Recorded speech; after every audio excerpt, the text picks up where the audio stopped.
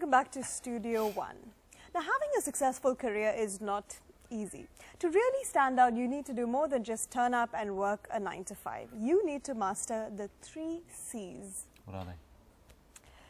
That we have an expert to talk about it. Oh, good. Peggy Traboulshi Chamoun from Bayt.com is here to explain what the 3 C's are and why they're so important. I'm looking forward to this one. Peggy, thanks for being with us.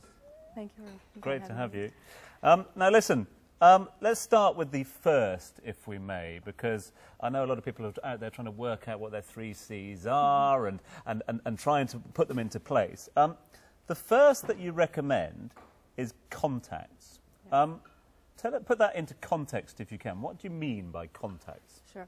Let me first tell you what employers in the MENA region think about that. So out of the, the several polls that we do on Bayt.com, it shows that 28.8% of employers actually think that drive, ambition, and hunger to look for a job is a crucial component upon their hiring decisions.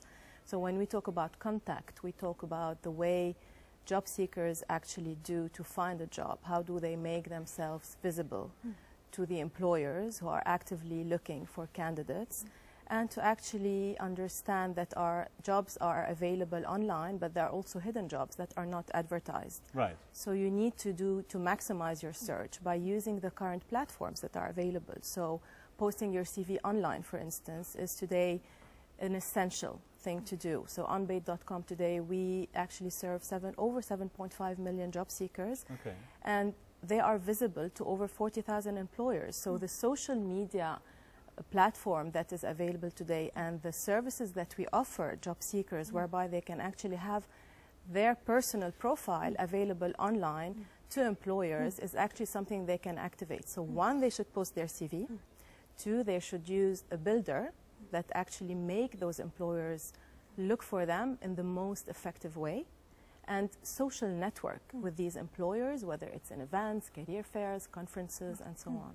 Now, you mentioned that it's not just the social networking sites and online job-seeking websites, but it's also these hidden jobs, and to get to these hidden jobs, you need to widen your network. Do you have a few tips for that? Of course. So let's clarify what the hidden jobs are. So like today, you have over 11,000 jobs that are advertised, but those same employers do not advertise all the jobs that they have.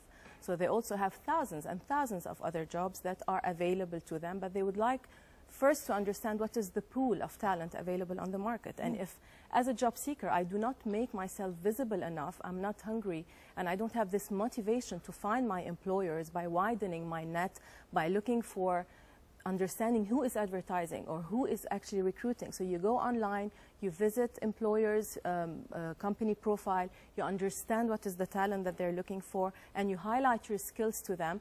There would be no way for them to find you, and you will not be able to interact. So equally, when you're talking about contacts, you're talking about your own contacts as well, putting yourself out there. So there's nothing wrong in asking the question or, admitting that you are looking for work or something like that. Don't be embarrassed about the fact. Absolutely. You must advertise it. Right. Otherwise, how would people know that there is nothing wrong in looking for a job? And how would people help you? And how would actually your network help you find the job if you don't make it visible to them? Put yourself out there.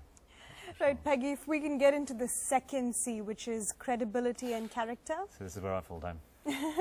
Sure. So again, out of the poll that we did, which is about the challenges in management, 20% of employers truly believe that professional success is a key factor upon their hiring decision. And what do we mean by professional success? So talking about the credibility of job seekers, it's very important that you go there into an interview and you actually set the pace right. So you do not estimate, what is it that you can do. Make sure that you're accurate and that you're to the point. You are true to yourself and to the employer, and you portray yourself. You don't misinterpret yourself, and you do not give the wrong image of what you can and what you cannot do. Yet, what is very important is to make your skills available and visible to the employer, because no one else but you can actually talk about your values, your interests, and why you can be a better candidate than anyone else for that job. Say, for example, playing devil's advocate for a second, you know, if a lot of people say that you've got to be very confident in interviews, you've got to be very confident when you're looking for a job, etc. If that's not your character, though, is that something that you should be aware of? Are you saying it's better just to be yourself? Of course. Yeah. So be yourself and be professional. So do not, this is what I meant, don't portray something that you're not. That you're not, okay. Because obviously it will show that you're acting or you have rehearsed something that is not true to yourself. Because at the end of the day, you will be hired for the job for what you are. And the employer will search a specific character. So talking about character, the thing employers usually hate is when you do not portray the right image of yourself, or you come unprepared for something that you should know. So coming to an interview and not knowing what you're getting yourself into has nothing to do with your character. You can still be someone very shy, but yet you can act very professional during the interview. You can be someone very accurate, and you can show the enthusiasm. Yeah. Some people are more shy, some people are less shy, but at least you need to show that enthusiasm that you are for the job. You make sure that you are, straight to the point, and you keep, the eye contact, showing, how confident you are that you can do the job. Right, Peggy, we are unfortunately running short of time. So very quickly, in a nutshell, the final C, which is competence. Yes, sure. So competence starts at writing your CV. So it's very important that whatever you put in your CV shows the skills and the competence that you have. Again, you need to use the right tools, the right CV builder, the right toolkit that actually would want the employer to call you in for an interview. Make sure you fragment it, you use your career objective, you highlight your skills and the things you have achieved. Second, when you reach the interview, obviously show, the competence, that what you can do, show the enthusiasm, the energy, the positiveness. Do not portray things that you cannot do, and obviously making sure that you are here for the career and not for a job, because this is what employers are looking for. So no freeloading, be good at what you do, enjoy what you do, and take advantage of that time whenever you're in a job, I suppose. Exactly, and research. So you need to do, it's a full-time job. To look for a job should be a full-time job. So you should research online and understand what is the toolkit to be prepared to do that. I like that. That is a really good place to leave it. A full-time job is to look for a job. Yeah, we're looking, that's for sure. Well, thank you very much indeed for that. Some great advice.